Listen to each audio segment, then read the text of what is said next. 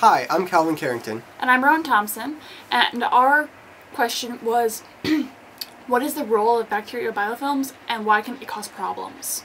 First, what is a biofilm? A biofilm is a group or community of bacterial cells and other microorganisms that grow and live on different surfaces.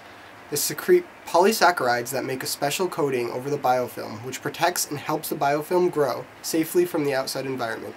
Depending upon the bacteria, different needs must be met in order for a biofilm to form. Most biofilms need a moist surface to bind to and nutrients for the biofilm to start growing. The bacterium binds to a moist surface by secreting sticky polysaccharides. Bacterial biofilms can form on most surfaces as long as the conditions are right. Once they are bounded, they begin to colonize and reproduce. They produce a 3D structure that is affected by external influences. Once a large enough community is formed, the biofilm can spread by releasing large clumps of cells which can bind in other places and begin to colonize another biofilm. Also, a biofilm can release chemical signals that can attract other microorganisms. Biofilms can form virtually everywhere. Anywhere bacteria can grow generally, a bacterial biofilm can grow as well. Many common areas that biofilms can be found are in rivers and pools and on rocks, trees, plants, and teeth. Biofilms feel slimy to the touch, so anywhere you feel a slimy residue, it's most likely a biofilm. Sometimes biofilms produce vibrant colors like the red biofilms found near thermal vents, or bright green biofilms found in creeks and riverbeds. Biofilms play several important roles in our world. One such area is modern medicine. If a biofilm grows in a patient, such as on a replacement hip, the biofilm is more difficult to treat than a normal infection due to the barrier of polysaccharides preventing penetration of antibiotics and other medications. Treating the biofilm has a low success rate, mostly because there is an overall reduced growth rate of all the cells in the biofilm, which means that they're all less susceptible to antibiotics. Since a biofilm can be made up of several different species of archaea, bacteria, and fungi living together, any treatment that does pass through the barrier may not kill the entire colony, as the cells are at different phases of their life cycle.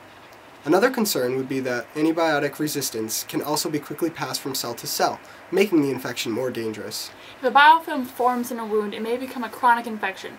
Examples of chronic biofilm infections include cystic fibrosis, gingivitis, chronic sinusitis, and periodontitis. MRSA-resistant bacteria are unfortunately a commonality of many dangerous biofilms in humans. Biofilms have a significant impact on the biological world in both positive and negative ways depending upon the situation within the environment.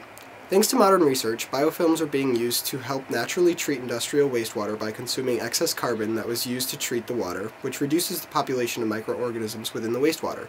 Biofilms are used in mining to prevent sulfuric acid concentrations from being produced, which greatly reduces overall waste and damage to the environment. In environmental cleanup facilities, chemically resistant biofilms that have species that are not affected by high levels of ammonia or other toxic chemicals are used in bioremediation, which is less damaging to the surrounding environment. However, there are some unwanted effects of undesirable biofilms forming. Unwanted biofilms damage industrial plants and other settings via biocorrosion, biofouling, equipment damage, and product contamination. The biggest problem with unwanted biofilms is the devastation that they cause in the aquatic world. Biofilms cause large dead zones in water, which stems from an excess of nutrients from fertilizer waste dumped in waterways, which allows for quick population growth of bacteria, and the oxygen is depleted until the zone is uninhabitable to most forms of life.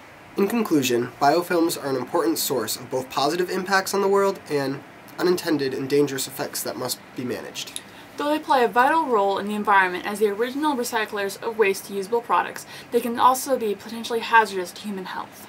There is still a lot unknown due to the sheer mass of millions of unique microorganisms living together that can seemingly randomly form a biofilm and work together. And so that, in essence, is what is a biofilm, how they work, and some problems that they can cause. Thank you!